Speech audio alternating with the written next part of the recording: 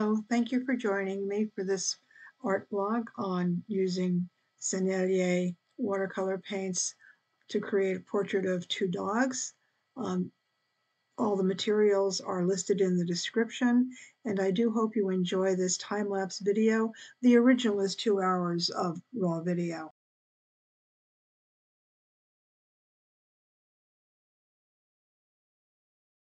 Normally I just draw the images that I'm doing, but because I've got two portraits and I want to be sure I've got the balance and spacing and placement of the eyes and nose just right, I'm tracing, and I'm using a black tracing paper.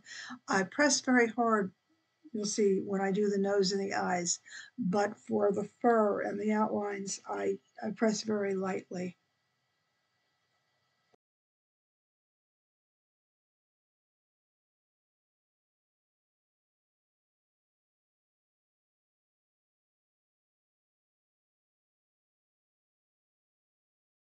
Just using a number 2 pencil so I can see where I've traced. I generally actually use an embossing tool, but I'm not too concerned about the pencil marks. I'm not drawing that many marks. And I do check back to make sure that I am getting an impression.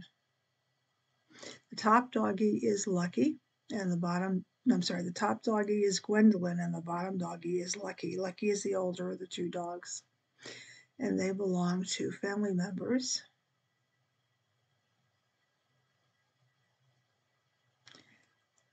And I met them for the first time a couple of months ago, 3 months ago.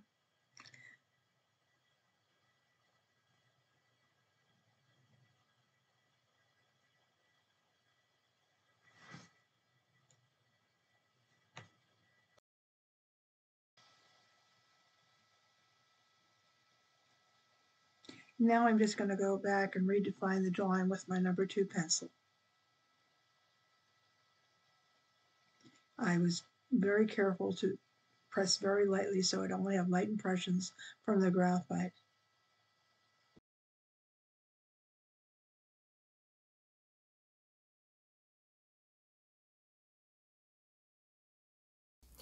I believe these are my brushes.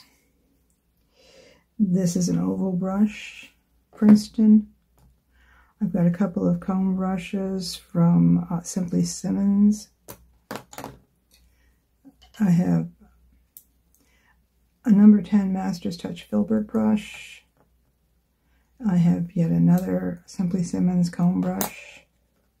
And these are 3 Taklon brushes from Transon. Round brushes for fine lining, a 1, a 2, and a 5. And should I need it, in my travel kit, I have a 0, which is by Raphael. It's a precision brush. Okay. I'm using the filbert brush to lay down water on the fur for Lucky, the top fur, which is an ecru, a cream, a sienna. Now I'm adding the burnt sienna, and this is wet on wet.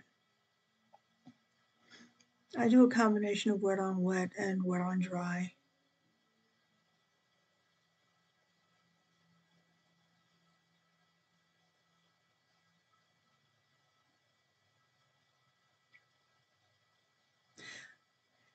I find I really prefer to use the tablet, the buttons, whatever they're called these days, as opposed to the tubes. I generally use the tubes when I'm doing limited palette and I'm combining my own colors. It's much easier to do with the tubes. But for what I'm doing here, I really do enjoy using these. And now we're going to add the eyes and the nose. I used a little dark brown for the eye, but I'll be darkening all of that up. I'm washing out a little stream where I'm going to put some white highlight later on, a gleam in the eye. And I'm adding a little bit of the blue.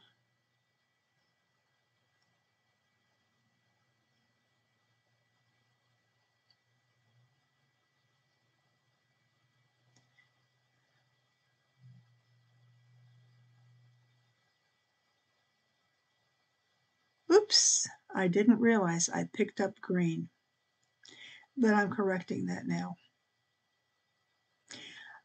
I forgot to look at my chart. The colors are very, very dark, and the chart is a little bit lighter, so I'd have been able to tell it. Looking at it straight on, it looked like black to me, but I'm going back to the Payne's Gray and the blue and creating a nice dark for myself.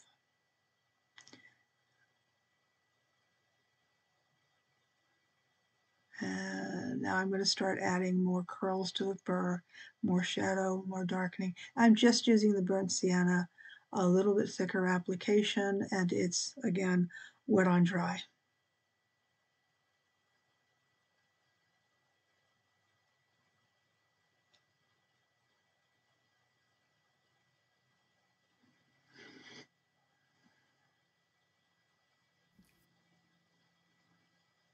Okay, and I'm going to move on to working with Lucky. Now, the dogs didn't come from the same litter.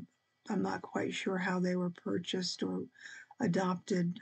They're the same size and they look alike. They have the same coloring. But it's easy to tell them apart because, well, Lucky has all that hair in her face.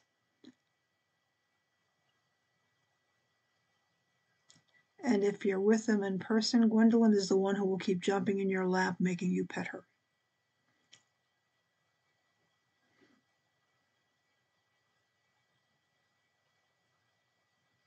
I've got a bit of a way to come before I'm feeling really comfortable with the watercolor again, but I am starting to feel better here.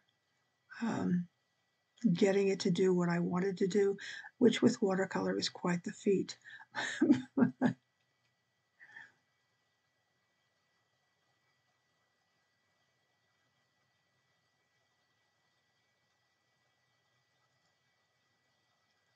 I'm dabbing a little with my Kleenex, which is, by the way, really Kleenex. I know that companies don't like to have their names used in general terms, but it did come from Kleenex.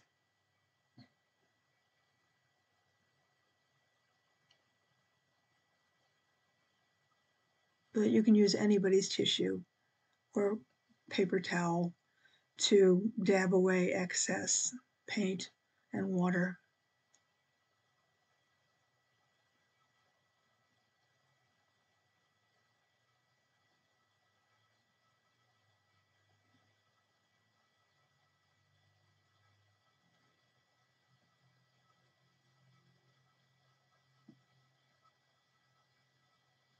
I'm using the comb brush here, and actually I'm using the edge of the comb brush as opposed to the broad side. I just want to make some nice light strokes.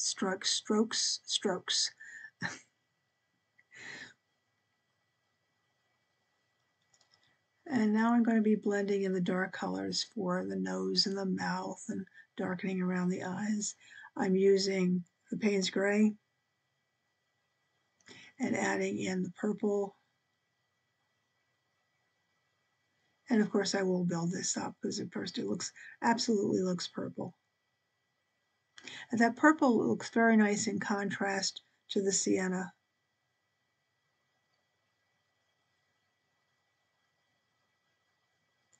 And now I'm drawing in the color.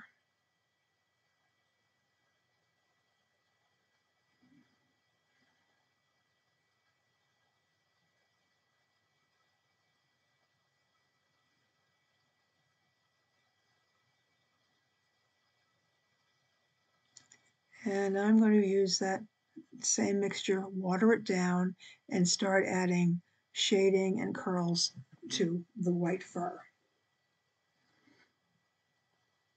It's just that same combination of Payne's Gray and purple.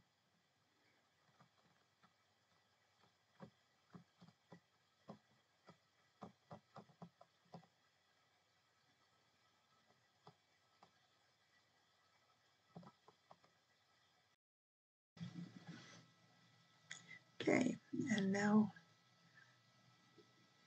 I'm bringing in some of the sienna to darken some of the areas around the eye and create more curl and more interest in the tawny color.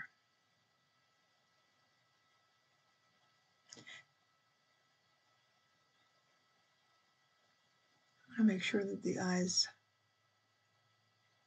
are more present. And somehow being sure that there are more curls around the eyes makes the eyes pop a bit, at least in my mind.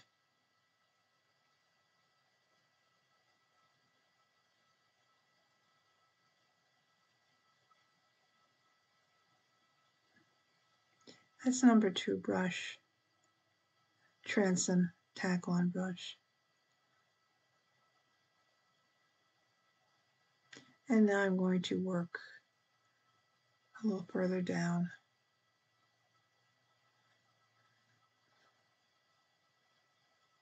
I want to add a little bit more.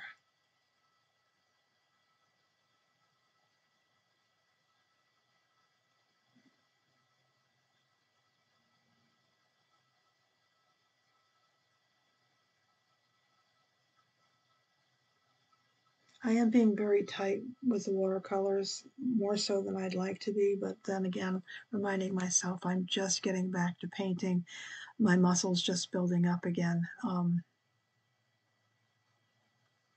So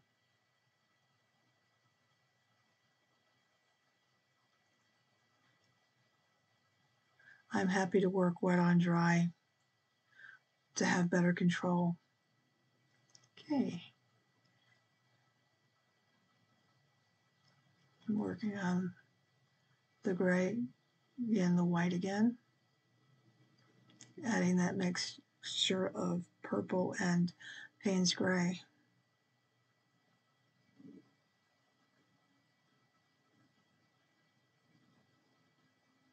I'd forgotten that black doesn't come with this kit, but I do have black in the tube, so I'm set if I need to do that. But from where I'm sitting, it looks to me like those darks are evidently dark enough.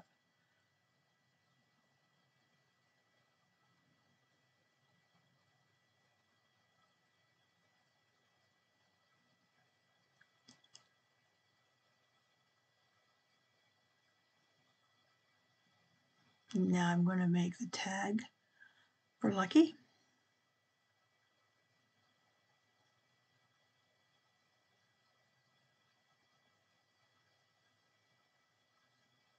It was a purple tag, which came in handy for what I was doing.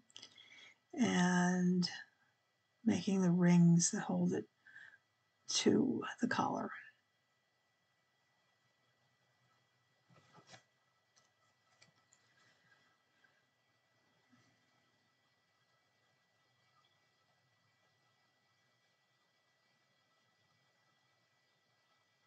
I'm going to work on the toy that's underneath Gwendolyn's paw.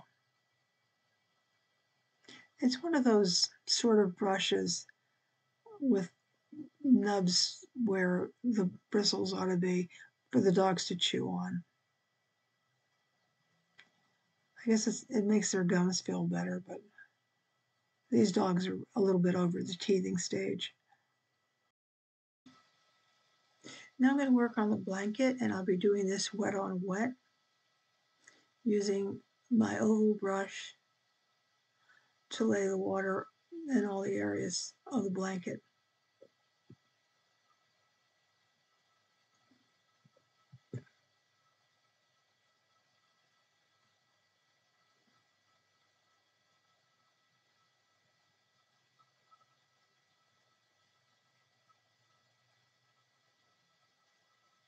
Make sure it's wet enough. I'm going to pick up blue.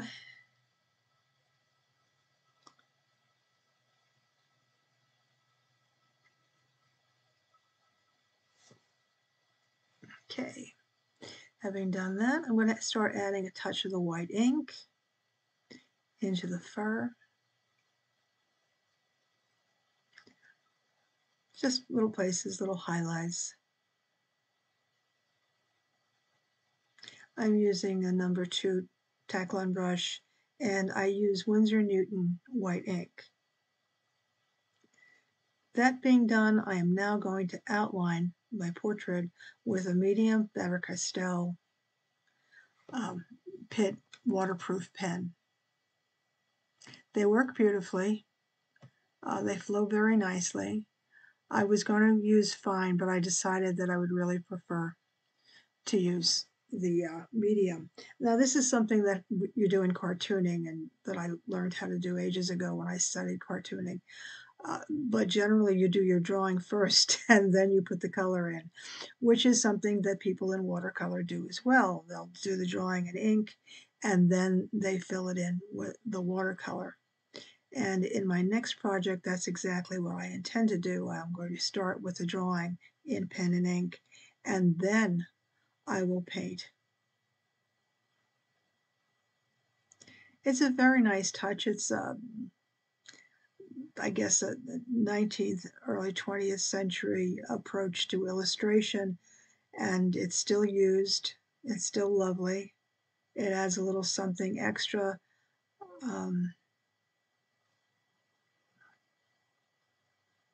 And I'm just adding a few lines to the blanket.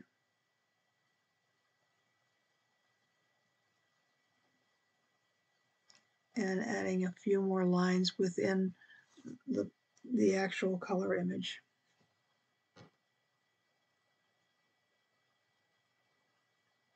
And now I'm going to sign my work. I always sign it and then I have to do something else.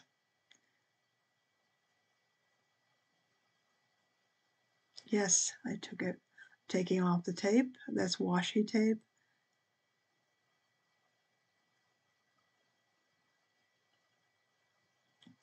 And I just have to add a stroke or two here and there. It wasn't just quite right for me. I thank you for joining me. I hope you enjoyed this time-lapse video of this particular project. And if you enjoyed the video, I'd appreciate a thumbs up. And if you'd like to subscribe, just click on the subscribe button. For those of you who have been following me all along, I do thank you for sticking with me.